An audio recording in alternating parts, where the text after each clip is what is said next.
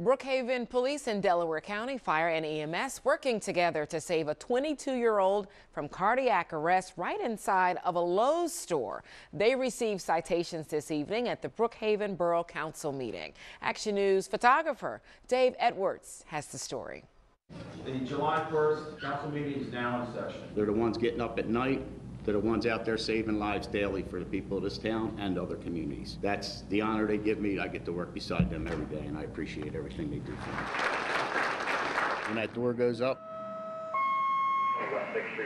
we don't know what we're heading into every day. The incident that was dispatched on 4/14/24 at 3:59 a.m. at the Lowe's Home Center, we had dispatch for a cardiac arrest event in the store.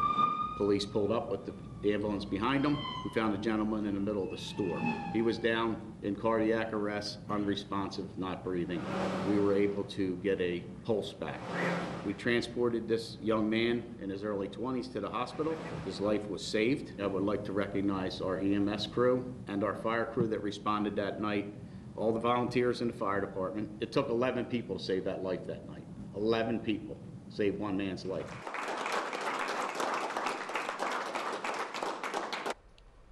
Yeah, we appreciate their hard work. And that was Dave Edwards reporting. Action News is sharing your story, your voice, your community through the eyes of our talented photographers. You can submit your ideas online at 6abc.com/yourstory.